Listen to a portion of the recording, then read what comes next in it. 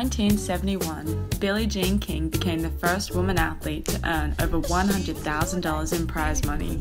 Yet, when she won the US Open in 1972, she received $15,000 less prize money than the male winner. Even though tickets were selling just as fast and for just as much as both matches. She took action, and she became a leader for all female tennis players at the time.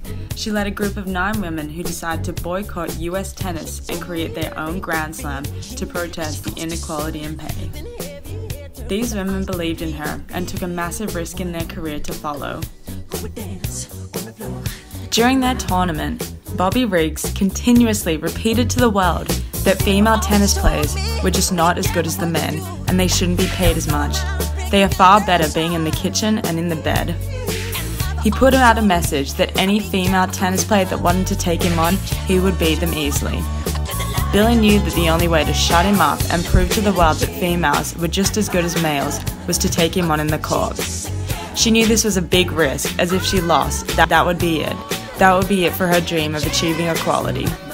However, she went ahead, and she beat him in 3 straight sets.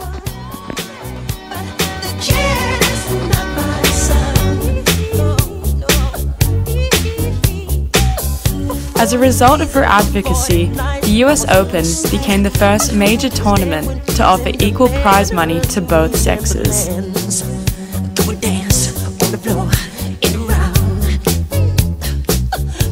The traits that Billie withheld were true form to being a leader. It was these traits that helped her to have such a big following fan base, and that helped her get her dream across.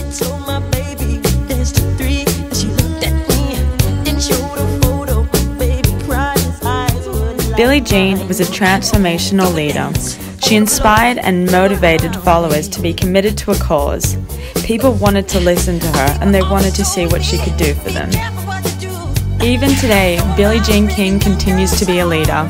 She even helped set up the Billie Jean King Leadership Initiative, which was founded as part of an effort to challenge the way differences are seen and encourage companies, corporations, and individuals to embrace those with diverse personalities and lifestyles for the positive and unique contributions they bring to the workforce.